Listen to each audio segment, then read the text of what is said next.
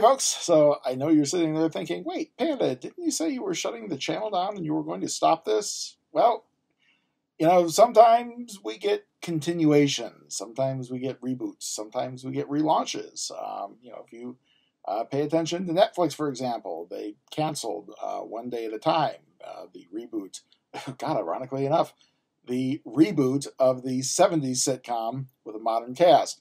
And after 3 seasons, they canceled it. So another network picked it up and continued it. So, I always said there was one company that I would go back to if they unfucked their model, and that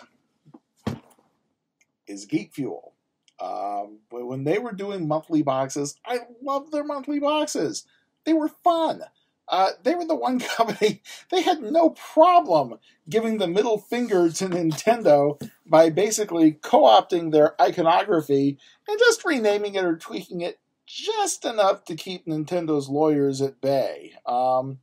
So they went to this thing where they went, well, we're going to do quarterly boxes. And it's like, no, I like getting my monthly fix. And some of the quarterly boxes were fun, but I just gave up on it. So I don't know if the quarterly boxes weren't selling well. I don't know if this is a reaction to the economy, Corona and everything else. But I got an email about a month ago. They said monthly boxes are back. It's like, yeah, you got my attention. So yeah, I put back in and I did a 6-month subscription, and I thought about it. So for those of you who are longtime viewers, you have seen me kind of evolve and struggle.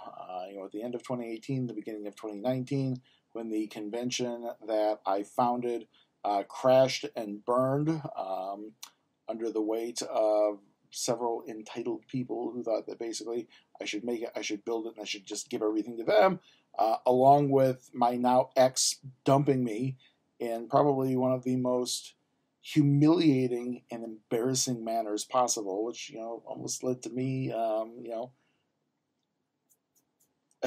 if you look in the my God, if you look in the video, right back there we go, right back there, you will see 2 bottles of wine and a bottle of Elise.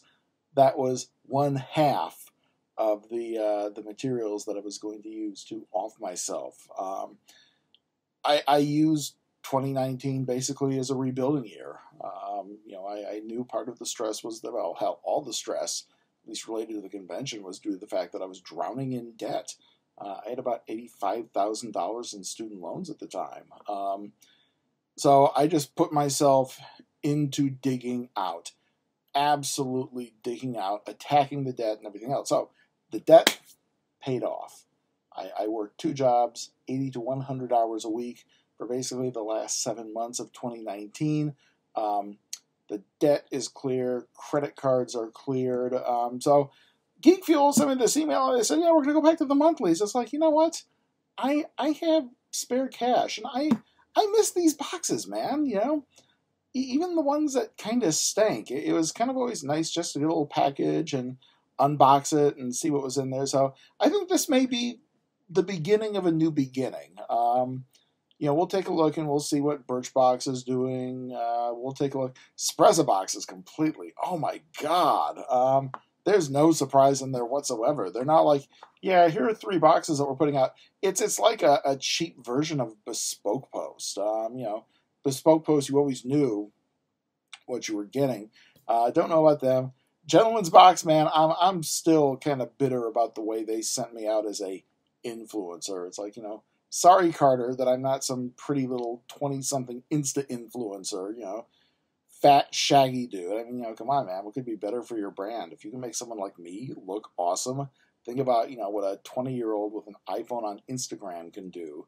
Nerdblock, they seem to be gone, man. I checked up on them, and they've never come back from the whole bankruptcy thing. Maybe Loot Crate, I still see them showing up. So anyway, more will be coming. But this is Geek Fuel. This is the April 2020 Geek Fuel box. So one of the things I'm not crazy about with Geek Fuel is, man, fucking spoiler cities in your social media feed.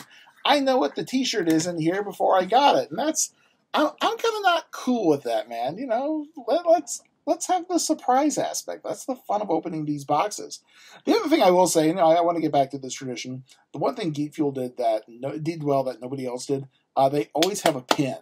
Do we have a picture of their mascot somewhere here? Yeah, so they kind of have this little like pseudo robot mascot. And, every month they were doing pins, kind of parody pins, and they just did amazing jobs with those pins. I still remember like some of the action figure themed ones. They got the carding down right, just everything. So let's see what's in here. Back to a sense of normalcy with Geek Fuel. Oh, spoilers. We don't want to see that yet. So this is what I knew was in here. This is the T-shirt, and as an old guy, and I'm to the point now where I am now in my late 40s. I'm okay by saying that. I'm a member of the furry fandom. I've been a furry since 1994, and I kind of see this resurgence of ageism where if you're over 30, you need to leave the fandom. Because the fandom just fucking magically appeared. People who are now old did nothing to build it up. So I'm now embracing my bitter old ageness. And, for me, this T-shirt, man, is somebody who, as a kid, just lived in arcades when, I was 10, 11, 12. As soon as I was 16, man, my weekend ritual would be to go to either Invaders Arcade in Grand Blanc, Michigan, or drive just up the road to Playland and just hit every quarter I had in those machines. So I liked this, man. Pac-Man, I was never good at it. I never was smart enough to figure out, hey, the ghosts have a prescribed pattern. Memorize. I never did anything like that, but I loved the shirt. I would have loved it more if I had opened up the box and didn't know that it was in here. But anyway, so yeah, it's been spoiled, but I'm okay with that spoiler. I'm going to grab just the next thing here. And the next thing is... All right, so this is exactly what I'm talking about. This is what I love about the folks at Geek Fuel. They have no problem unapologetically, relentlessly, and mercilessly ripping the shit off from people. So they have a color-changing mug that is designed to look just like an old N64 cartridge box. So color-changing mug, obviously it's a nod to GoldenEye. I was never a fan of GoldenEye. First-person shooters, those kinds of games, just not my thing. It's not a bag on the genre. I never got like the appeal for it. And it looks like I can see... Okay, hang on a second. No room on the desk. I'm such a fucking slob. There. So, put hot fluid in it, and that will show up on the mug. And you can kind of take a look right around the corner here. There we go. You can kind of see where it is. So, I'm actually happy with this. Like I said, I don't have like a huge emotional tie to GoldenEye. I know that for like the generation that came after me, this was kind of like one of their gateway drug games. But for me, first person shooters just never really my thing. Let's see here. It looks like okay. We got a wow. Okay, so we got a Q-Fig from Venom. Again, never saw the film when it was in theaters. I never liked the character, man. Venom for me is kind of like that angry white guy aspect of the Spider-Man universe. Every angry white dude, who is basically a fucking bully by nature, gets superpowers, and suddenly he's Venom. It's like, come on, man. So I didn't see the film. It's kind of like, not my bag, baby. But the figure is nice. I'm kind of surprised though, because I seem to remember more from Geek Fuel. You know, they put a sticker in here. Kind of cut back on the stuff, guys.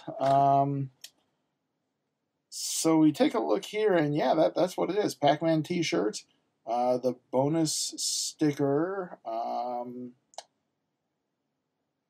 the Venom Q-Fig, the color-changing mug, the obligatory plug.